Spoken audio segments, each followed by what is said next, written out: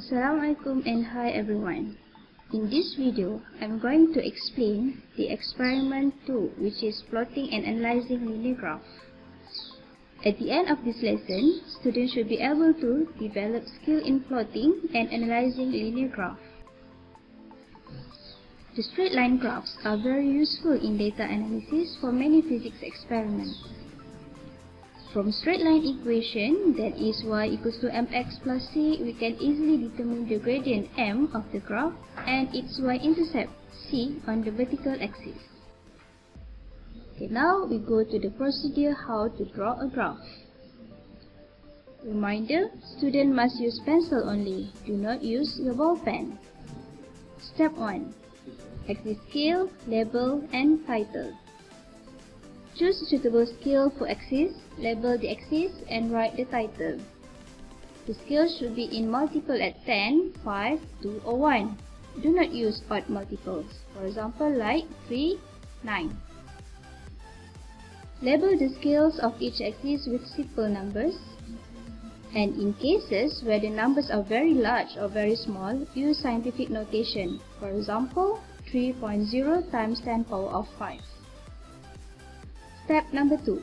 Centroid point. Mark your centroid point with symbol X around with a circle when plotting the centroid. For example, like this. In the diagram shows that the centroid is plotted like this. Step number 3. Now come to the plotting graph. When plotting a straight line graph, the data points should be plotted using the symbol cross. Draw a best fit solid straight line. The line must pass through the centroid and as many data points as possible. The line does not necessarily pass through all the points. Step number 4. Determination of gradient. The gradient of the graph is determined by choosing 2 points x1, y1 here and x2, y2 here, which lies on the line. Note choose the data points and could be read accurately. Draw a right angle triangle using these 2 points. Let's try one example. A physical pendulum which is made of a rod has its axis of oscillation at a distance h from its center of mass, and the period of oscillation t is tabulated in table below. So we have the h and the t. So you have to complete this table. The period of oscillation is given as this equation, t equals to 2 pi square root big H minus small h divided by g, where the big H is a constant and g is the acceleration due to gravity. Now we want to find the t squared, so you have to calculate the t squared first. Here. Okay, please copy the table and calculate for the t squared.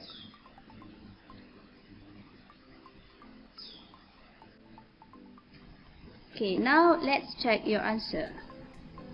So, this is the value for the t squared. 7.02, 6.45, 5.71, 4.84, 4.00, 3.35, 2.40, 1.59. Please make sure all the data is consistently in 2 decimal points. Okay, now we are going to express this equation in linear form by plotting a graph of t squared against h. But before that, we have to rearrange this equation to get the linear form equation. Okay. So, from this equation, t equals to 2 pi square root h minus h over g, you have to square both sides. Okay, and then we'll get t squared equals to 4 pi squared h minus small h divided by g. And lastly, we can simplify our equation like this. And finally, we can compare with the straight line equation. So, the y-axis will be your t squared. Next is your gradient, which is negative 4 pi squared over g. Our x-axis is the h and our y-intercept is 4 pi squared h over g. So this is the graph. So let's look at the video on how to plot. Okay. Now we are going to draw the graph. First, you take a piece of graph paper. Okay. First thing first, you have to draw the x-axis and y-axis.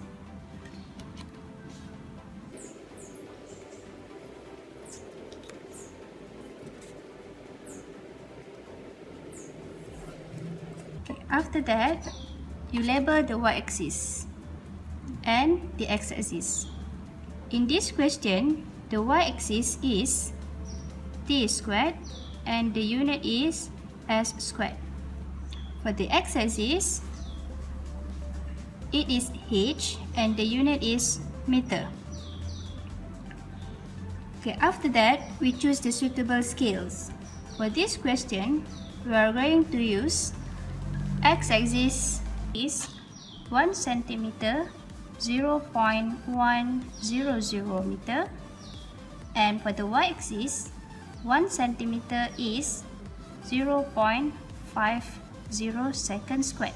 So now we write the scale. For the x-axis, it is 1 centimeter, 0.100. So for the 2 centimeter right here, meaning 2 boxes. So I will label it 0.200, and then it has been multiple of 2, 0.400, 0.600,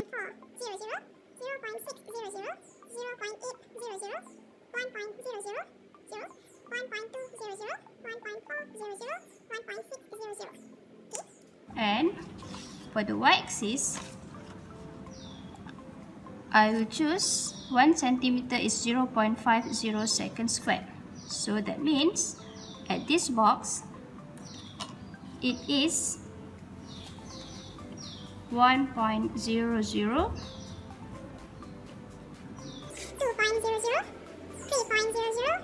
4.00, 5.00, 6.00, and 7.00 seconds squared. Okay. After that, don't forget your title of the graph. So, your title of the graph is graph t squared against h. Okay, by referring your data up here, so we are going to plot the first data. So this is the x-axis, this is your y-axis. So choose 0.2 up here, and then t squared is 7.02. It should be right here. Okay, and then continue with the next data, 6.45 and 0.4. So this is your 0.4, 6.45 is up here. Okay, make sure you cross it with the symbol X. Okay, next.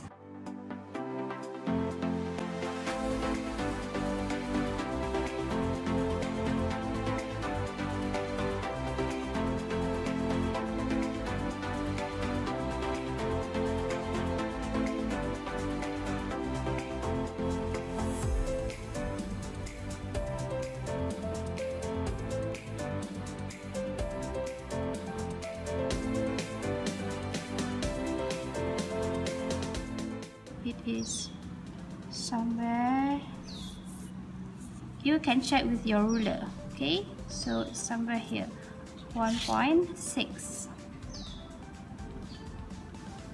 Okay, after that you are going to plot the centroid. Okay, how you are going to get the centroid? You have been calculate the centroid by take the average for the x-axis and the y-axis. So in this example, the centroid is 0.900 for the x-axis,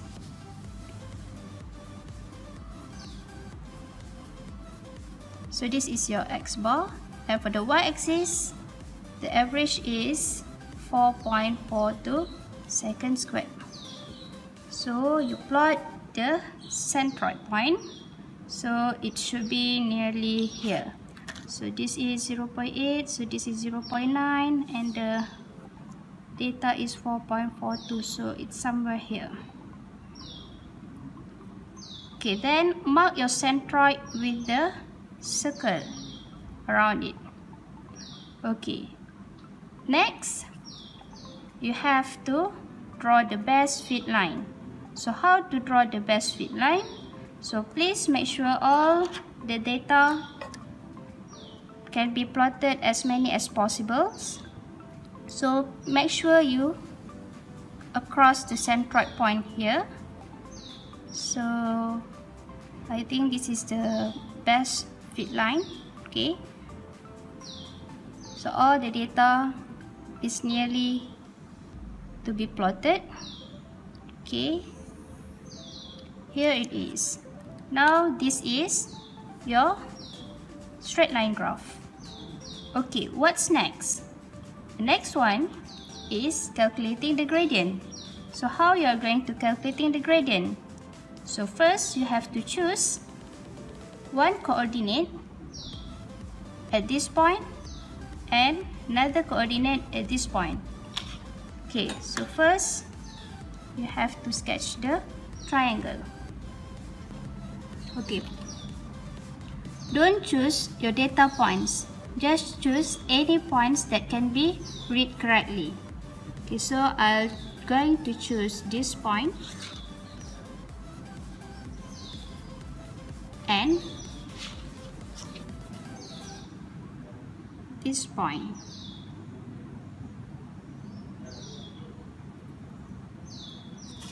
Okay, now I'm going to draw a triangle. Okay, this triangle must be drawn in dotted line.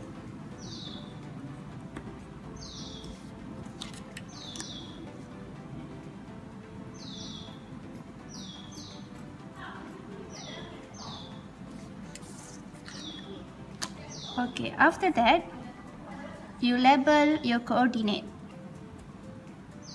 So this is 0.300.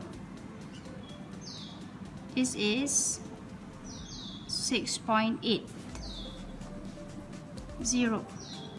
For this one, it is 1.500 and 2.00. Okay, then this is our centroid. You can just label your centroid point 0.900 meter and 4.42 seconds squared. Okay, just to make sure, the size of this triangle must be more than half of your graph. Okay? Okay, here is the complete one. Make sure you don't forget to write your name up here. Okay, let's do the checklist. First, our title of the graph. Next, both axes are labeled with correct unit. So the y-axis is t squared and the unit is s squared. Okay, and then your x-axis is h and the unit is meter. Correct. After that, for the data plotting, make sure all the data plotted correctly according to your table of data. Next is your centroid. So centroid must be plotted correctly with symbol cross and circle around it. After that, your triangle. Make sure your triangle is big enough. The size must be greater than 50% of the x-axis data range. Okay.